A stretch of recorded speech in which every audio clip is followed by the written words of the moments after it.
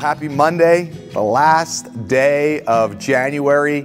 I think maybe seeing the end of January might be the nicest things about 2022 so far, in the sense of January is so dark and cold, and we're to the end of it now.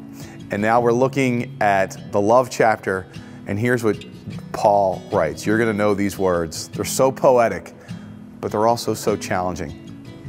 Love is patient. Love is kind. It is not jealous. It is not pompous.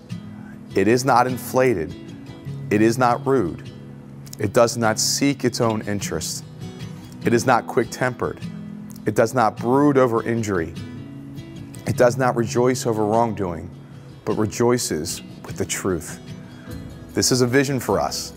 If we look this up, we look at those words, Scripture in some ways is a mirror for us. We can look up to ourselves and saying, am I living my life like this? And probably we're all falling short in some way of this goal. So today, let's just pray for the vision that we would live out these words from 1 Corinthians. Heavenly Father, we thank you give us this vision of how to live a life of love, to be patient and kind. Help us to desire this.